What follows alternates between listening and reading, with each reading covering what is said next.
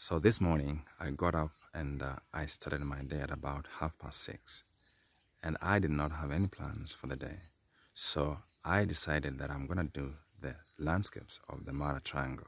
So this is one of the things that you have to be doing when you come to the Mara. Sometimes you're not trying to find animals, but looking at the beauty of the landscapes of the Masai Mara are just one of the things that you should do. And here with us, we've got some creatures, and these are the giraffes.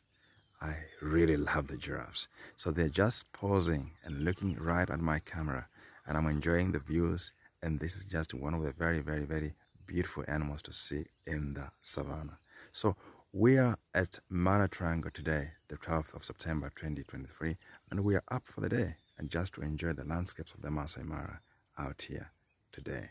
Have a lovely day, guys. The sun is so gorgeous, beautiful out here in the Mara.